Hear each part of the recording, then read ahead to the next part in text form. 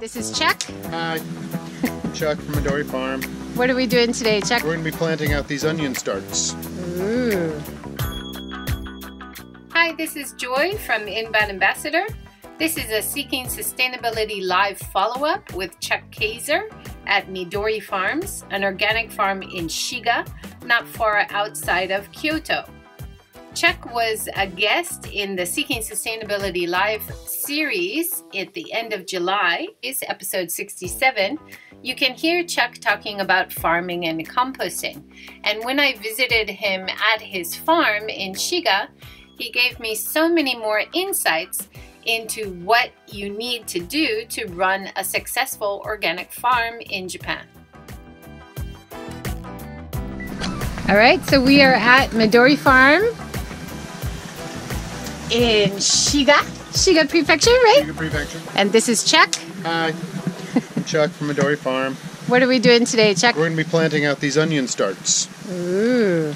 And I've got 6 or 7 different varieties, about 50 or 100 of each. We've already got 200 in the bed. And this is going into the bed we just pulled all the sweet potatoes out of, which was about, probably about 150 kilograms of sweet potatoes this year. That was our community farm project. Mm-hmm. So yeah, we're going to put onions in. Onions are something I never grow. I grow green onions, or scallions, or negi in Japanese. Those are pretty simple. But proper onions, they take really long time. It's like a 6 to 9 month enterprise growing onions properly. And they're the monkey's favorite. And we get a heavy snow. So these are things that are kind of weighing against me for growing onions. But this year I decided to have the extra field. I've kind of gotten the monkeys under control maybe, so we're going to go for it again. So it's a $100 risk to try to see if we can get, I don't know, maybe 500 onions out of this 800 starts. So. All right, great. Yeah. And we're at a beautiful location. How many fields do you manage? 4. And this is one of them? This is my first one, actually. This is how the whole thing started. I don't know if you heard the origin story. I think you did. Like, yeah, maybe. I wanted to buy this land to build a log cabin, just as a vacation place for myself and my family. And I negotiated the price. It had just lain empty for years. And unfortunately, it was zoned improperly.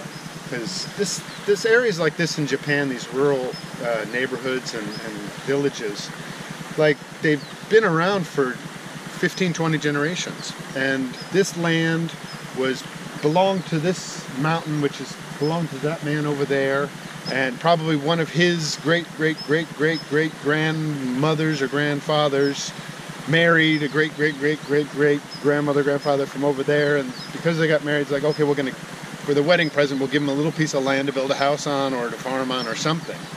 So the land was just kind of been like, okay, here between 2 people, handshake or a bow or whatever it was back in those days. The documentation wasn't official, and nobody cared about it because it's so rural. But then once it goes into the sales process and you have to go to the office, they're like, oh, we got to drop an official document, we got to zone the property, plus $5,000, and I said I have to pass. And the guy said, oh, I feel so bad, just use it as a farm, and that's how that whole thing, this whole Midori Farm started. So great. Yeah, right now there's just some salad greens and some chrysanthemum for salad, and some sage growing on here. Because basically the sun's not out today, but by 11 a.m. the sun's off the farm. So not a lot can really grow here. And it's open. The monkeys can get in, the deer can get in, so I'm restricted into what I can grow here. But lettuce and stuff like that is pretty simple, so it's that's what I'm growing here now. So your biggest nemesis is the monkeys? For sure, yeah. They'll come and eat everything? They do. I mean, they don't eat lettuce. In fact, as far as I can tell, humans are the only organisms that eat lettuce. Wow. Even the bugs leave it alone. A rabbit would probably eat it, but, you know. It's a funny thing that we love lettuce and almost nothing else does. And you can farm here all year? No. In the wintertime, the snows get pretty heavy, historically. Last year was an odd year. We only got a foot of snow, about 30 centimeters, which is just shocking for everybody that they're used to a meter of snow at least, about 3.5 foot. Almost nothing last year, and it was so short that the whole ecosystem was like, what's going on? The insects woke up earlier, the birds came back sooner, and I could start growing sooner. So it was a longer season for me this year, which is good, I guess, but it's terrifying to witness climate change firsthand like that. Yeah, for sure. So this is coming to the end of your farming season then? It is, yeah. But actually, I always farm through about the end of December. I usually have to dust the snow off my daikons and cabbages for the final harvest. But you know, that's just part of it. So you'll see later that I'll show you all my younger stuff. If you want, we can take a walk over to 2.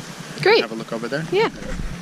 And just there, before the little fall, we have usually 6 to 10 baskets in the summer full of our fresh greens, because we don't have a walk-in refrigerator.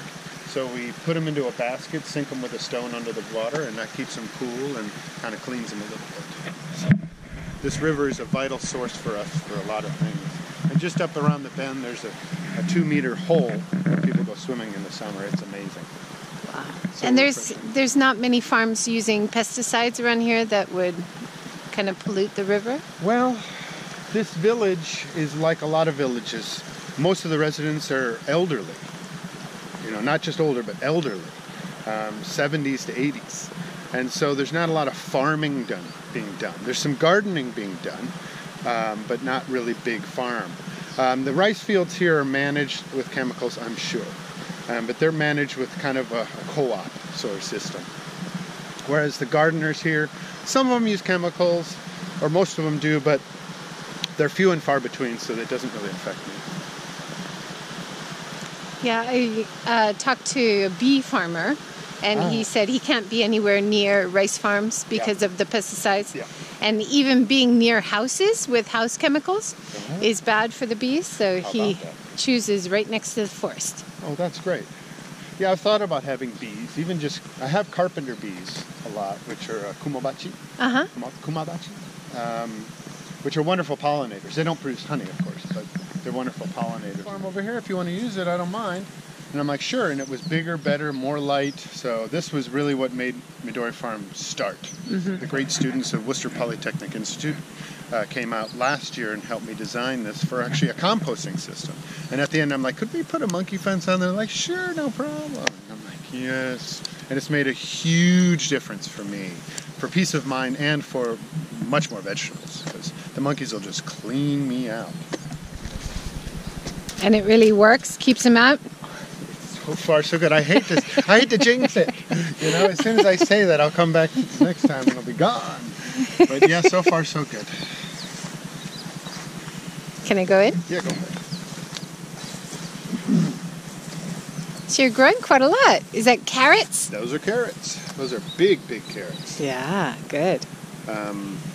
This trellis I made this year, I love it. It's my bean trellis, and I grew Morocco beans, which are awesome.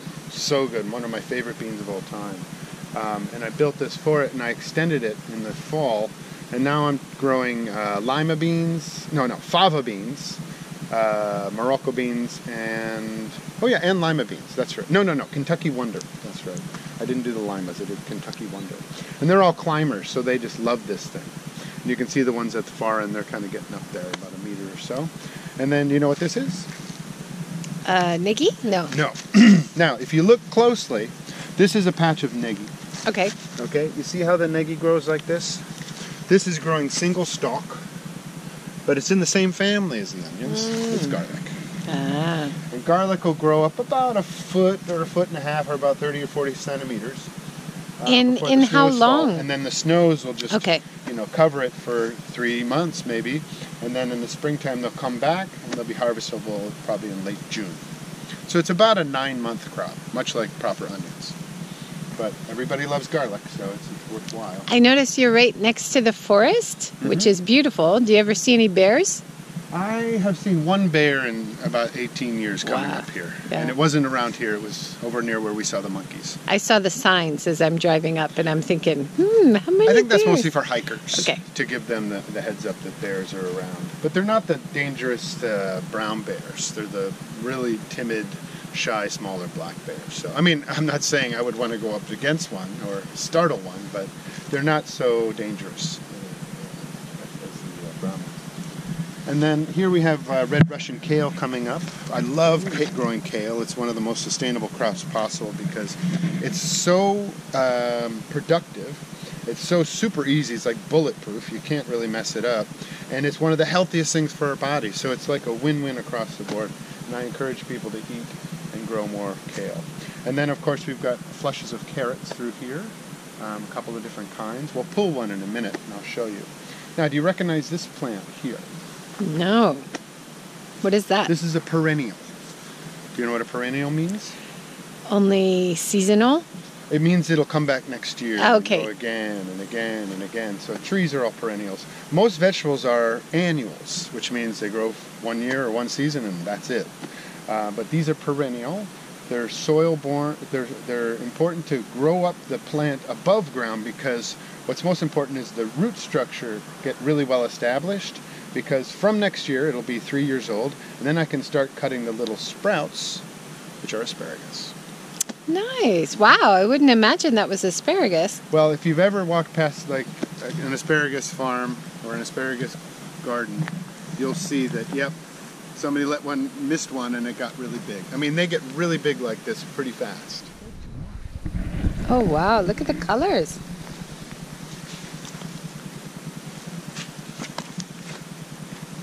Wow, that's gorgeous. Yeah, I love lettuce. It's so pretty. So this is ready to harvest, or it grows a bit bigger? Yes, both. Yes to both. It could be harvested and it could grow bigger. I'll probably take a few today, and that'll give space to the others to grow.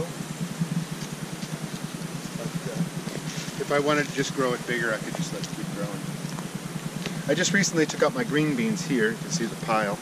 And then I planted everything. Farmers are, I mean, if one thing farmers have an abundance of, it's, oh, I've got a little bit of this seed, a little bit of that seed at the end of the season. So I took all my spare head lettuce and spare spinach and spare salad greens and even some turnips and radishes. And I just spread the seeds here, and I'm going to just grow up a nice salad mix. So this is kind of the cut and come back kind of stuff. Nice. You just let it grow about 50%. And then you cut it. So even this time of year, you can still be planting things. Well, this was done 2 weeks ago. Mm-hmm. So that was pretty much the end of it.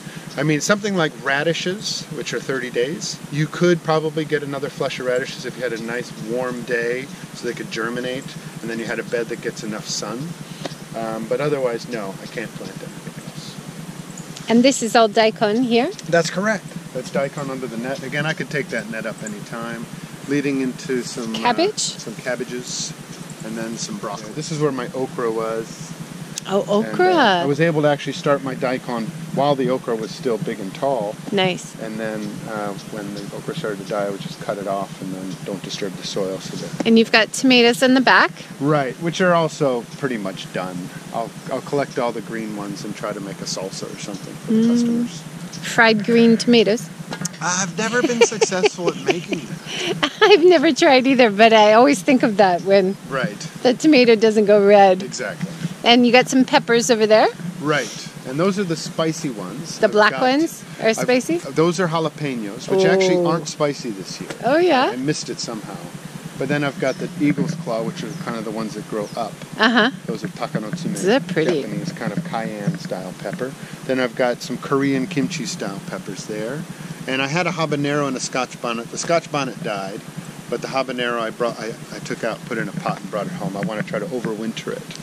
Peppers are perennials, which you remember means they will come back every year. You don't have to replant them. Correct. Okay. But growing them out in an area that gets a true winter, the plants are just going to die. I mean, peppers, like a lot of our vegetables, are from South America, which in places doesn't have any winter at all. So these peppers grow much bigger and much faster and much better. The first year you grow a pepper out, it takes so long. It takes like 6 months to finally fruit. And then, so if you can overwinter it and put it back in the spring, it'll take like 2 months. And then suddenly you get way more peppers in that year. So that's the goal with the habanero. I'm going to try to overwinter it and see if I can replant it out next year and get a whole bunch more. When you say overwinter it, you mean take it home and keep it warm? That's right. Yeah, I put it in a pot and I keep it in the house or near the house, and I water it and give it enough light and just make sure it's doing okay.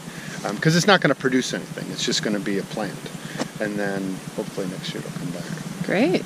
Yeah. Nice to spice it up. Have some peppers.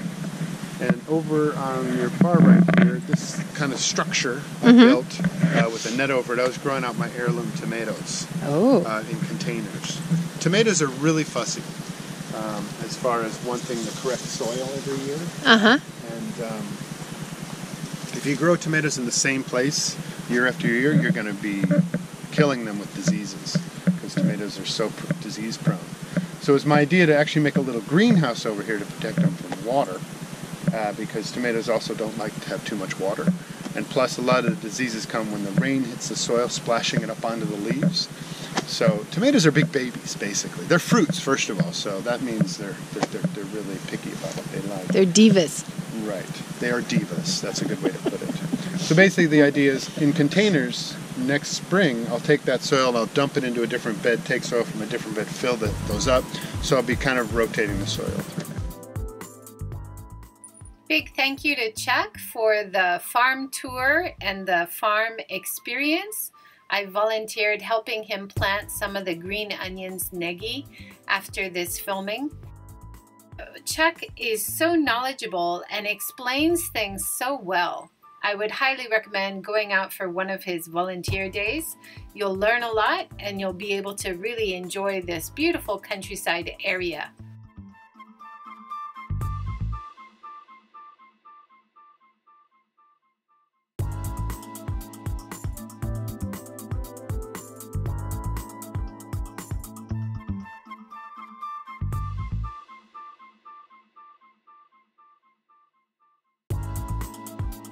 Hi, this is JJWalsh. Thanks for listening to this episode. If you're interested in this series, take a look at inboundambassador.com, where you can also find out information about the YouTube channel. Please like, subscribe, comment, and share. It really means a lot. If you'd also like to become a patron, there's information how to financially support and get some bonus tracks and behind the scenes info. Thanks a lot. Take care. Have a great day.